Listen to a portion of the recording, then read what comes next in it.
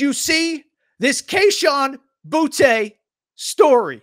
Our guy loves to gamble. Are you ready for this?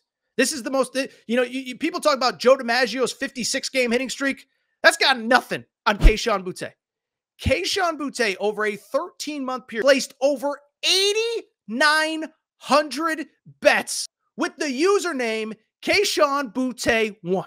He bet on himself, his over receiving yards. So let's do, so let me find this stat right here.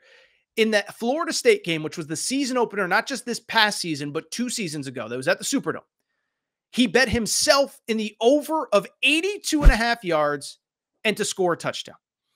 And so what's so interesting about this is if you watch that game, he was seen multiple times on the sidelines, like basically screaming at Jaden Daniels. And everybody just said, is it an attitude thing? Is it a this thing? Is it a that thing? Well, as it turns out, I think our guy was just trying to hit his over.